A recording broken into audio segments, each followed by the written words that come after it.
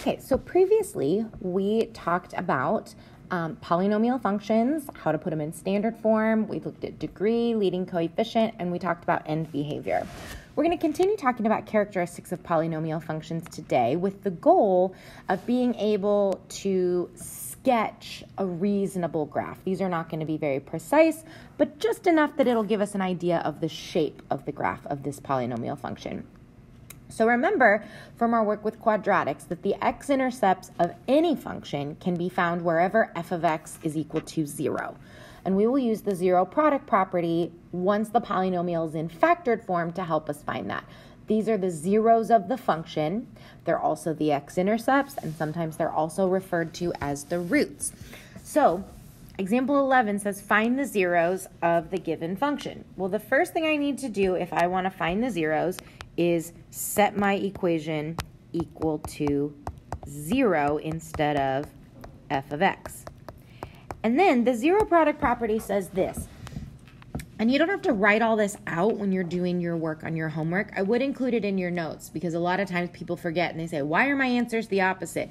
Because you're forgetting this step. So the next step then is to take each of the factors and set it equal to 0. And those are the equations that we will solve to find our solutions, which represent the zeros. So we get x equals 4, x equals 1, and if I add 1 and divide by 2, I get x equals 1/2. Okay, so those are my zeros. Now on number 12, same thing, I'm going to set each of the factors equal to 0. Now, the GCF, or essentially the term that's out in front this time, this negative 2x, that's different than the first one. The first one, we just had a 3 that didn't have an x on it, so we didn't have to do anything with it. But this one, the negative 2x, does give us a solution. So we have negative 2x equals 0, x plus 3 equals 0. And then the fact that this one is squared doesn't matter, because as long as it's 0, 0 squared is still 0. So all I need is for x plus 2 to equal 0. We can ignore the squared for now. So our solutions here are going to be x equals 0, x equals negative 3, and x equals negative 2. Now that squared didn't affect our answer, but it does affect the graph. And that brings us to the idea of multiplicity. So the multiplicity of zeros has to do with the exponents of the factors. So in the last example we looked at, the last factor was squared. This tells us that the factor x plus 2 occurs twice. X plus 2 times x plus 2, that makes x plus 2 squared. Since both of those have the solution negative 2, we only write it once, but the power of that factor tells us about the behavior of the graph. The multiplicity of a 0 is determined by the degree of the factor associated with that 0.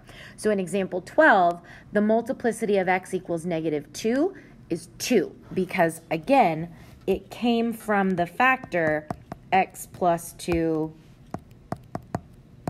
squared.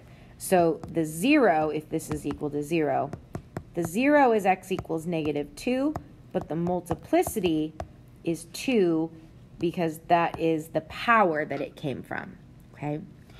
And so what that tells us, the multiplicity of each 0 tells us whether the graph bounces off of the x-axis at that x-intercept. So that would be what happens right here. An even root is just going to touch the x-axis and turn around. Remember, root and 0 and x-intercept all mean the same thing. So it'll touch the x-axis, but it doesn't actually cross through. It just turns around and goes right back. An odd multiplicity will be like at this x-intercept where the graph crosses right through and comes out on the other side, okay? Now, an extra thing to remember is that the higher the multiplicity, the flatter the graph. So, excuse me, here's what I mean by that. If I just had x plus 1 as a factor, that would mean at negative 1, the graph is just going to cross through somehow. If I have x plus 1 to the third, x plus 1 to the third, I got interrupted, so I don't know what I was saying. But if I have x plus 1 to the third power, that's a multiplicity of 3. So this one at -1 is also going to cross, but the graph will flatten out. So it kind of squiggles through instead of just crossing normally. And if it was a fifth power, it would get even flatter at that 0. So that's what's going to happen as the degree gets higher. Okay, so for each of these, we want to find the zeros and give their multiplicity and then describe the behavior of the function at that 0. So I always like to kind of set this up in kind of a table format. So I'm going to set this equal to 0. We can be a little bit lazy here. So I need to find my zeros. I need to tell what their multiplicities are. And I want to describe what is the behavior of the graph. Okay, so if x squared is equal to 0, we get x equals 0. Since that is squared, it has a multiplicity of 2, and since 2 is even, the graph is going to bounce at x equals 0. Okay, if 2x minus 1 is equal to 0, again, you can do that in your head, but we're doing this, so you're going to add 1 and divide by 2, so we get x equals 1/2. This factor has an exponent of 1, so that's a multiplicity of 1, which means it's going to cross because 1 is odd. And similarly, x equals -5, that comes from a factor with a degree of 1, so it is also going to cross. Okay? Pause your video and see if you can do the same thing for number 14. I will come back with the answers in 2 seconds. Okay, so 2 doesn't have an x on it, so we don't get any solutions there. But these two factors both have x's, so we get +1 and -4 for our zeros. X minus 1 is squared, so the multiplicity is 2. And since 2 is even, the graph is going to bounce. And then at -4, the multiplicity is 3, which means since that's odd, it's going to cross. But since it's higher, it's going to cross a little flatter. That's not super important, but it is good information to have. So that's what the multiplicities tell us about the graph. Lastly, and this is kind of a final check when you do your sketch so you can see if you're on the right track, the turning points of a polynomial function is how many times the graph turns around. And what that really is it's the relative minimums and the relative maximums of the graph. So if I have a polynomial that does something like this, I have 1 turning point, 2 turning point, 3 turning point, 4 turning point. This would be a relative max, this would be a relative min, this would be a relative max, and this would be a relative min. Relative just means in this location, it's the lowest. For what's nearby, it's the lowest or the highest. Okay, so the rule is this, and there's not really anything to calculate or anything. This is just a rule to remember. A polynomial of degree n will have at most n minus 1 turning points. So if a polynomial is degree 5, it will have at most 4 turning points, 1 less than the degree. That phrase at most is really important because that means it can have that many or fewer. It does not have to have 4. An x to the 5th graph can look like this, and it never turns around. But it can turn around up to 4 times, which would be like the one we just saw here, okay? So if I have the function given there, f of x, that has a degree 4. Got interrupted again. But anyways, if it is degree 4, the maximum number of turning points will be 3 or less than 3. Okay, so that's kind of the last little piece of the puzzle that we need. So here's what we know. We have what we know about end behavior, zeros and multiplicity, and the turning points. This gives us enough information to create a reasonable sketch. Now, this is not going to be an accurate, perfect graph, but enough of a picture is going to be useful to know what the shape and whatnot is going to be, okay? So for each of these, we don't really care about the y values. We're just trying to get an estimate. So we want to figure out end behavior, zeros, multiplicity, and figure out the turning points so that we know what the graph should look like, okay? I'm actually going to start with the zeros, and I'll show you why. Because when it's in factored form, it might be a little bit confusing of how to figure out the degree, because we don't see like x to the 5th multiplied out. And I don't want to multiply it out. So I'll show you how to do it a little bit quicker. Let's start with zeros and multiplicities, okay? So we have zeros, multiplicity, and behavior. So if 3x is 0, x is 0. If x plus 3 is 0, x equals -3. And if x minus 2 equals 0, x equals 2. Each of these is to the first degree, so all the multiplicities are 1, which are all odd, so that means that all of these are going to cross. Now here's the trick. To figure out the degree, take all of the multiplicities and add them up. So 3 is the degree, okay? If I were to multiply that whole thing out, the highest power of x I would end up with would be x to the first. So adding up the multiplicity is a good way to figure out your degree. And then we look here to tell if the leading coefficient is positive or negative. Here the leading coefficient is positive. Now you can refer back to your notes yesterday.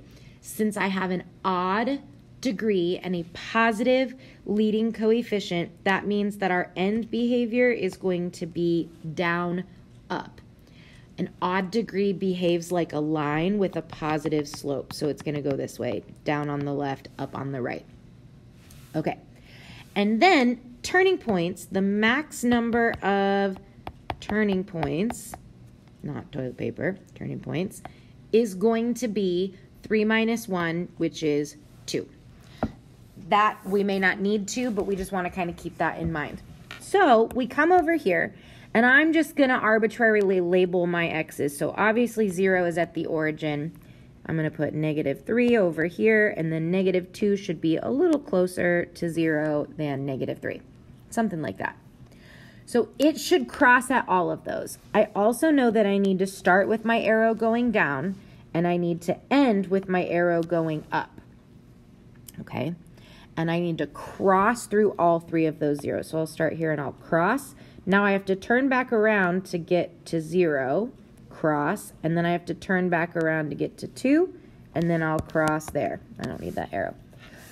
Now again, I don't know. It could come way up here like this for all I know. This is just a sketch. So it gives us an idea of the shape and what the graph should look like. And the most number of times this graph can turn around, and I can see that I have 1, 2 turning points, so I am within my maximum number of turning points. And that's it. That's all we're trying to do here. So let's look at number 16. Go ahead and see if you can gather all of the information. Pause your video for a second. Find your zeros, multiplicities, and behavior, end behavior, and turning points, and then come on back to me. All right.